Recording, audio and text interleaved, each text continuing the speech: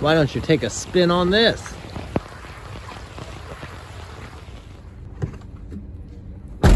Oh, hi there. Welcome back to Vlogs and Frogs. So, as you can see, this is the adventure pack. We got rope, we got some cool shoes, cereal, good, yummy, water bottle, and a whole bunch of nonsense inside. So, it's pretty gloomy today. There is an underlying purpose for what we're gonna do today, but I can't tell you that yet, so you kind of just have to stick around long enough to figure it out.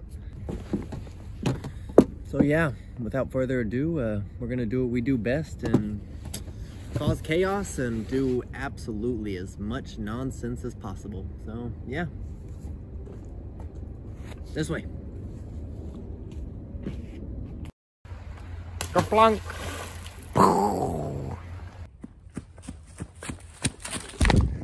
Hey, come on, let's go. So I told you guys at the beginning there was a secret purpose. Now, the secret purpose, more explained than secret purpose, is we're trying to find the geographic coordinates based on latitude and longitude of the Earth. Latitude being north and south, longitude being east and west.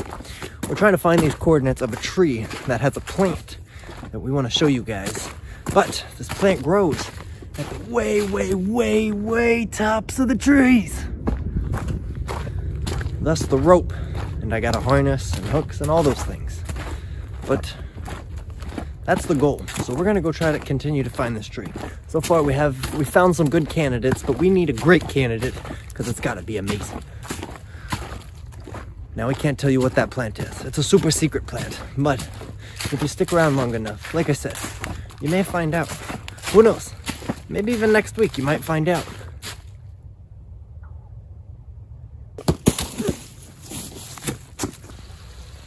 The water got into my boots. I didn't wear my waist-high ones.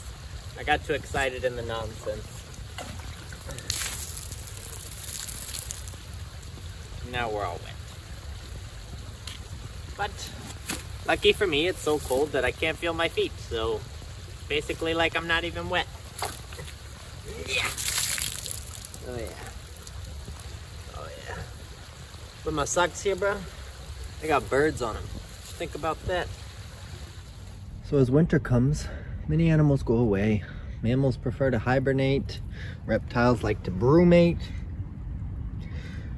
And amphibians do a good mixture. You can find wooded salamanders out under rocks and stuff. And what we're looking at right now is a nice smooth hole that very liably could be where frogs are. Frogs will bury down into the mud and chill out there and hang around there, you know, all along the banks. As well as some frogs even freeze over. Like, literally freeze over, like a popsicle. And then when spring comes around, they just fall out like a toaster strudel and then go back to eating bugs. That's crazy.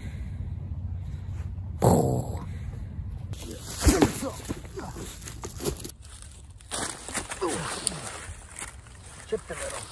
Hey, you know what this is? This is a monkey brain. Okay, no, it's not a monkey brain, but it sure looks like a monkey brain. This is a fruit from an Osage orange tree. They're not native here, but they came into North America mainly by settlers. They were actually named after the Osage Indians. Now, they look cool and they're funny because very few animals actually eat these things.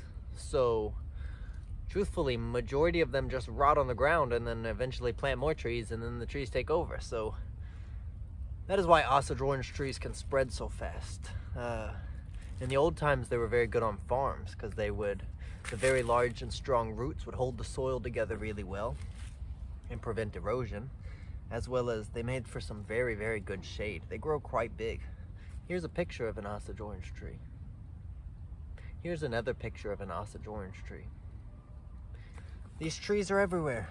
And if you've ever seen one of these giant monkey brains, they average about the size of an orange, but obviously, as you can see in this one, they get much, much bigger than that. They are kind of sticky. But you can see this one's rotting too, and yeah, they just kind of rot and grow more. They have very thick bases, and they grow plenty of branches with thorns on them, and yeah. a monkey brain. You thought I was gonna eat it. You're not wrong.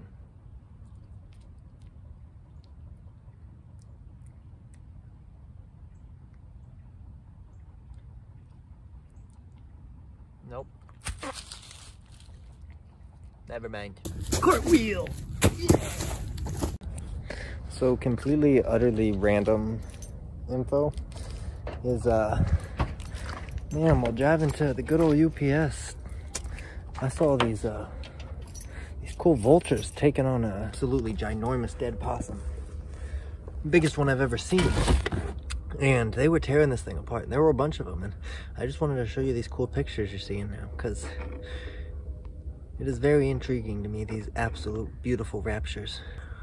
I like to stop and move roadkill like that out of the road so that those beautiful birds don't have to risk getting hit by cars who either accidentally hit them by not seeing multiple very large black objects sitting in the road, or purposefully seeing 3 giant black objects in the road and hitting them. So yeah, I'll get some trusty gloves on and go out there and move the roadkill off the road, because I don't want to see more animals die. Enough die for idiotic reasons already. Absolutely idiotic reasons, but that's a tale for another story. The beauty of the night is watching the day go by, and as the sun sets upon the beautiful land, we all say goodbye, and we all say good night.